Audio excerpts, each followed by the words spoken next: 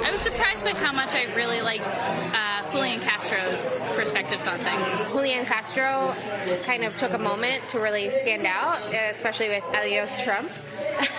I thought Julian Castro got a lot of great points out that I think I hadn't saw people talking much about. Actually, Julian Castro, I thought, had the strongest surprise moments for me. All right, some reaction last night. That was voters in New Hampshire at a watch party reacting to our next guest's performance at the Democratic debate last night.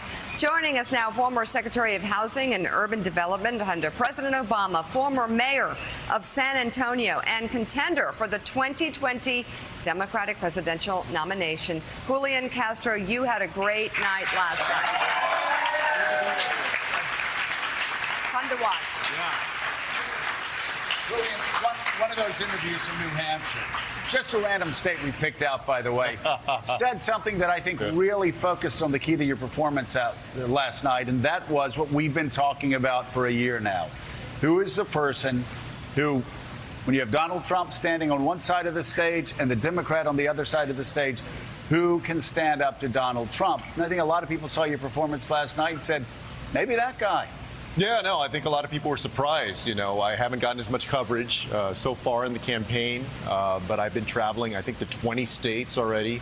And last night, what people saw was that I have a strong vision for the country, that I have the right experience to be president, and they want to know, look, can you stand up to Donald Trump? And I showed that I can more than handle myself. So I think that people are looking at me a new way today. Eddie. So you made a distinction. You said you're not for reproductive rights, but reproductive justice. What does that mean in its details? And just as a footnote, as you asked that question, thank you so much for lifting up Oscar and Valeria last night.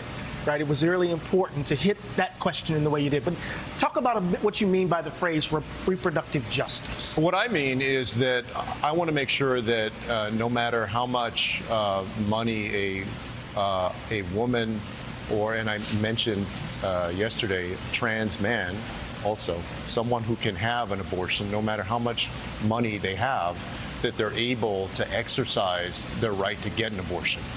And so it's not just about reproductive freedom, it's also about reproductive justice. So for instance, to be specific, I would do away with the Hyde Amendment. I believe that it's time to make sure that everybody can exercise that right. So you went after Beto a little bit last night. What was that about? Planned, strategic, or just happened? Well, I mean, I would be lying if I said that I hadn't thought about the issue before. He and I have a disagreement about immigration. And, you know, watching the image of Oscar and Valeria the day before moved me, like I'm sure it moved a lot of people. It doesn't matter whether you're liberal or conservative or where you're from in the country.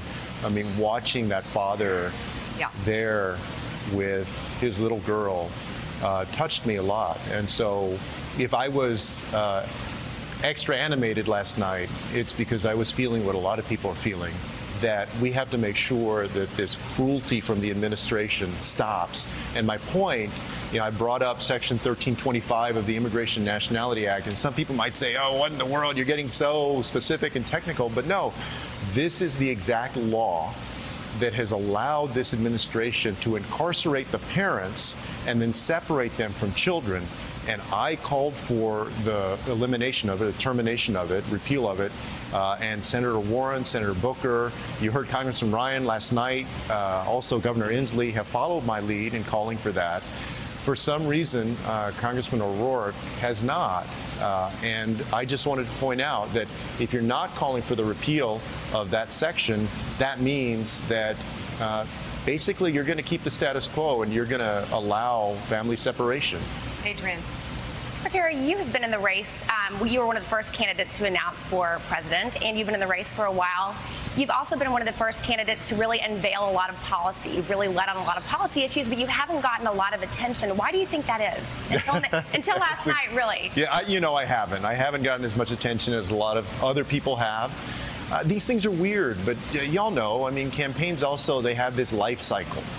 right? And I've said the whole time since I announced on January 12th that I don't want to be a flash-in-the-pan candidate. I wanted to build a strong campaign little by little. We still have 7 months to go until Iowa caucuses. So it doesn't matter to me what the polls say right now. It matters what they say on February 3rd and beyond that. And what we see is that I'm getting stronger and stronger and stronger. Back to Mika's question just for a moment. She asked specifically about Beto O'Rourke. A lot of people surprised that you all didn't go more directly at Joe Biden, the clear front runner, or even Elizabeth Warren, the front runner on the stage last night. Strategically for you, what was it about Beto O'Rourke that you looked directly at him and criticized him? Why did you want to go after him? Well, because we have this disagreement on the most important aspect of immigration policy that would make sure, guarantee that we end family separations. And that's why I wanted to make clear, not just for Beto, but as you recall, I challenged every other candidate in this race to join me in calling for the repeal of Section 1325. You know, Beto was on stage last night. I will say, you know, when we're going through these debates, I think with the voter, it does make a difference as to whether somebody is on the stage with you or not. Because if somebody is not on the stage with you, then people wonder, well, you know, why are you talking about somebody that's not on the stage? They're not there to defend themselves. And so I wanted to focus on the people that were there on the stage. Eddie, so there's this debate going on in the party, and we saw it on the stage last night between the left and the right, right? Left and the center, not the left and the right, right? Where do you fit in this? Your HUD secretary. Where do you stand on Medicare for all? Where do you stand for the Green New Deal? How do you position yourself in this ideological debate that's happening within the Democratic Party right now? Well, look, yesterday they asked questions about what we're going to do to combat climate change, about health care. I've said very clearly that I believe that Medicare should be there for everyone who wants it. But if somebody wants to have a supplemental private health insurance plan, that they should be allowed to keep it. But I don't All right, so we've been talking about this. And so if Donald Trump says to you when you're running against him in the general election, or turns to you and says, you want Medicare for all, that means you're taking away Americans' right to go to their own doctor. What do you say to Donald Trump? I say that that's a lie. Yeah, it's a lie. It's you false. can say that's a lie, right? It would be, and that wouldn't be the first time that he lied, would it? No. So I want to make sure, though, that nobody in this country ever goes without the health care they need when they need it. And I think we can devise a system that does both of those things. I like the concept of a Green New Deal. I know that we don't have to choose between protecting our planet on the one hand and also creating great jobs and opportunity on the other. When I was mayor of San Antonio, I was on the local public utility board, and we started moving away from coal-fired plants and instead invested in solar energy and other renewables. And it created more than 800 jobs in the clean energy economy.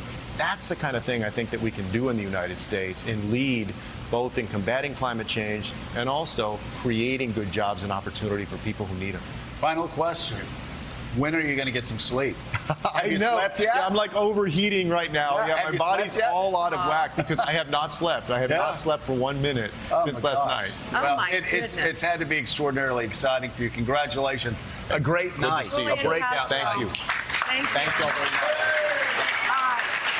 Coming up, President Trump's detailed political analysis of last night's debate included just one word: boring. We'll talk about the president's response, but I have to say, it has been so refreshing not to talk about Trump.